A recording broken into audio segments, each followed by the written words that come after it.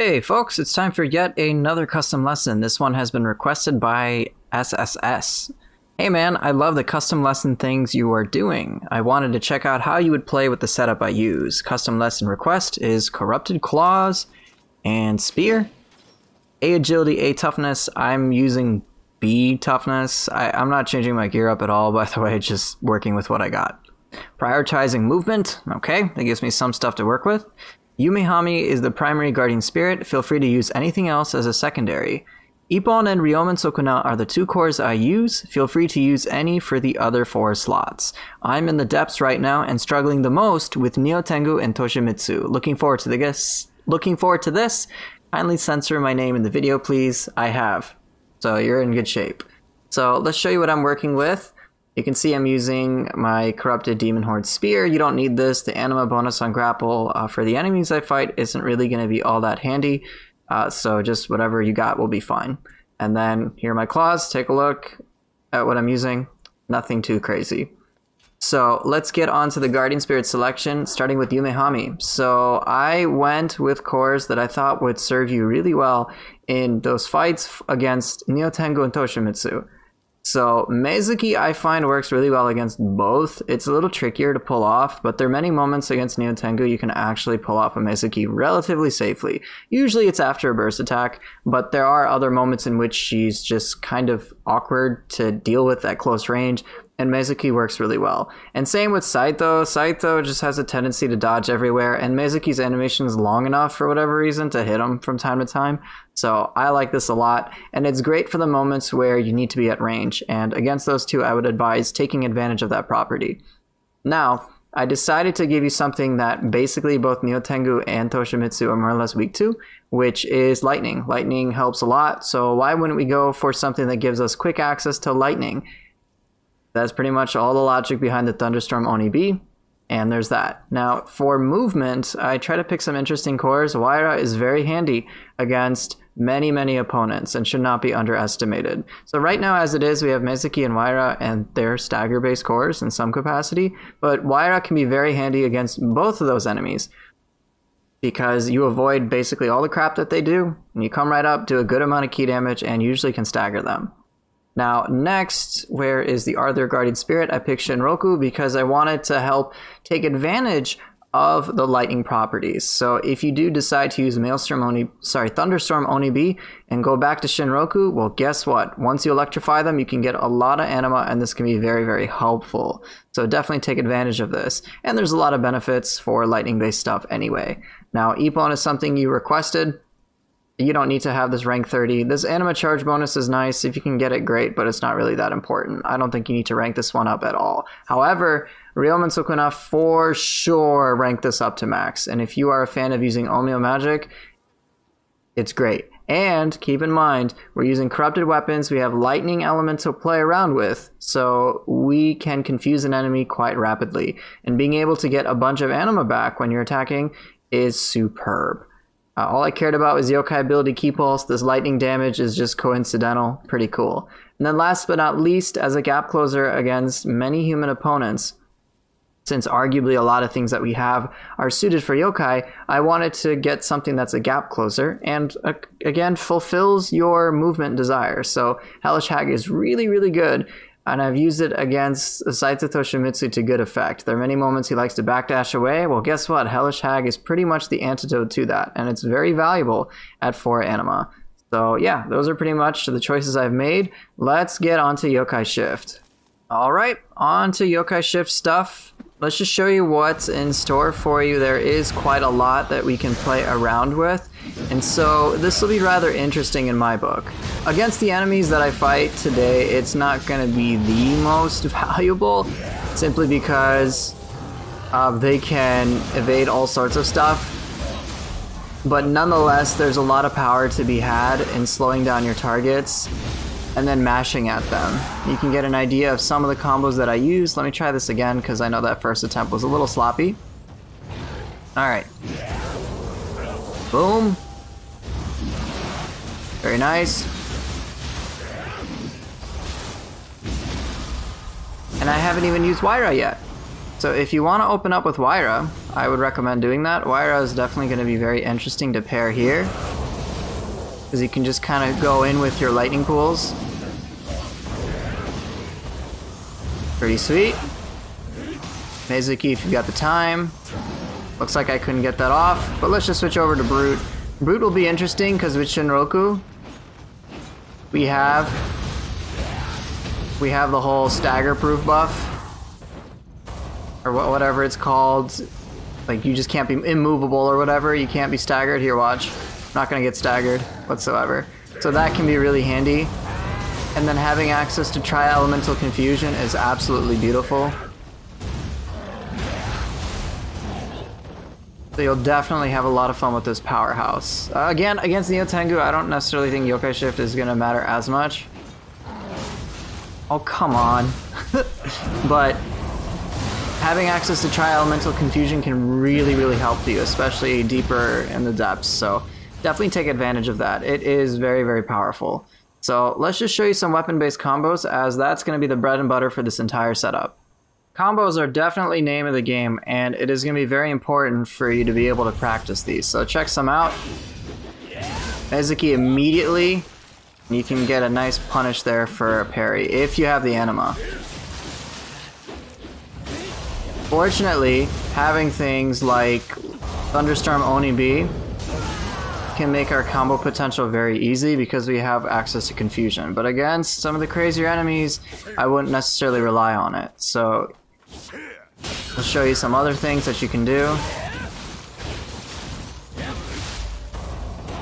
Pretty handy there. And Hellish Hag actually whiffing the second hit worked in my favor, because I was able to get the Azuna drop. Let's show you some other things that you can do against humans.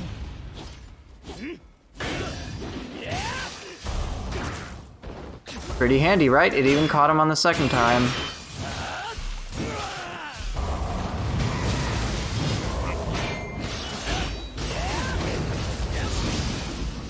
Pretty devastating. We have access to 4 elements.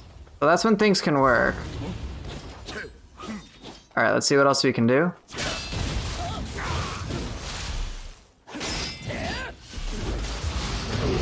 Oh, this is always pretty cookie cutter there.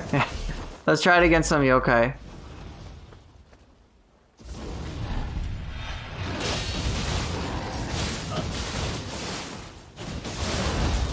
Of course, you can always rely upon Ippon for a lot of yokai, but not so much against humans, because if they dodge out of the way, it's going to feel absolutely terrible. Which is why I have other cores. Against humans, I would actually recommend using Waira over anything else. I know this guy isn't a human, but Waira is very handy, and you don't really have to worry about missing so much as you would with Ippon. Mezuki is another safe option, but for the most part, Ippon will miss. It's great when it works, but it's also incredibly expensive. When you can basically do arguably similar, if not better, things with Waira against them. Show you some other things.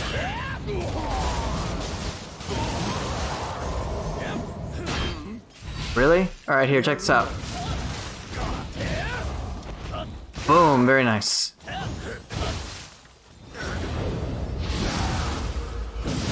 As soon as you do Battering Ram, literally mash Mezuki. Like, just mash Mezuki as soon as you can. Like, just don't delay it.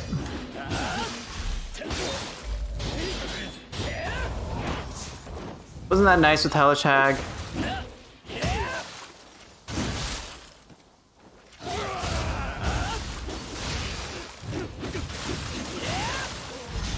Pretty sweet. But yeah, so after a skill like Battering Ram, or actually let me show you after Fatal Thrust. Generally after you push your targets away with Spear or with Fists, it's a pretty decent idea to use things like Hellish Hag to bridge the gap.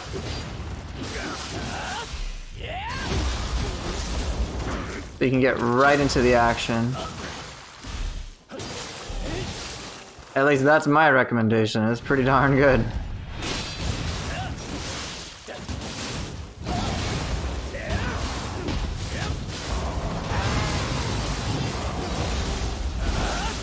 This setup kind of requires you to use your soul cores in very strange ways, but hopefully the ways that I've shown to you are somewhat interesting. Oni-bi will probably be the easiest core you have to work with, and I know you're already familiar with Ryomen and Ippon, so I don't necessarily need to talk about those too much. But oops. But definitely the other cores. They all play on some aspect of range or distance or just something quick. I mean, the exception to this is going to be Oni-bi.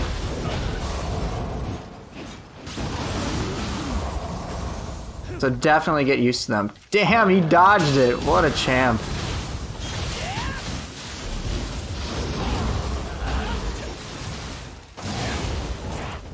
Very nice.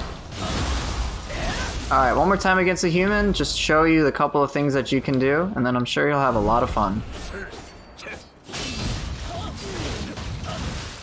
Okay, come here. I need you to be on a level field so I can do the following. Oh, I'll try again. It's fine. Show you Hellish Hag. Perfect, right? Let's show you that. Let's show you Battering Ram with... I'm going to show it to you once more with Hellish Hag. And then with Mezuki, just to get that in your head. Because it's really awesome. Alright, Hellish Hag immediately, and look, it basically caught him. Alright, let's try Mezuki, and immediately after. Pretty good, huh? So now you know some decent times to use these awkward soul cores.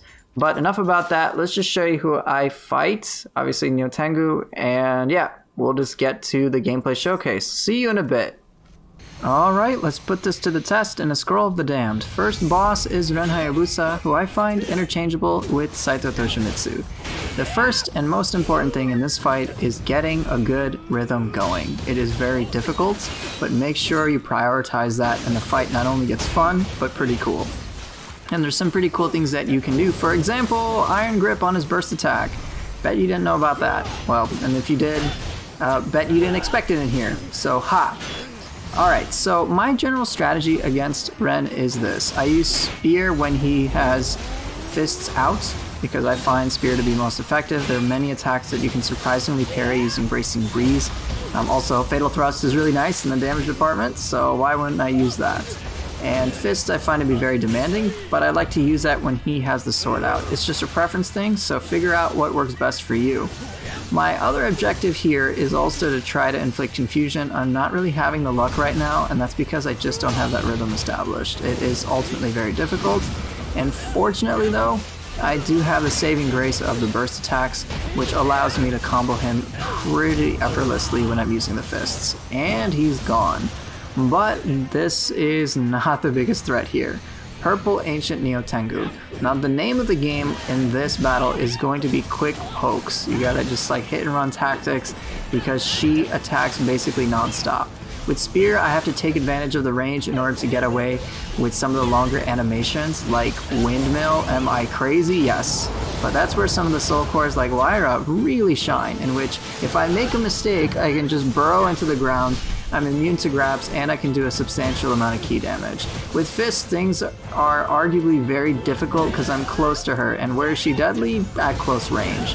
So yeah, I need to be very careful. As you can see, remember what I was talking about in the dojo where Mezuki can be very handy in certain scenarios? It worked really well there. And so I took advantage of it.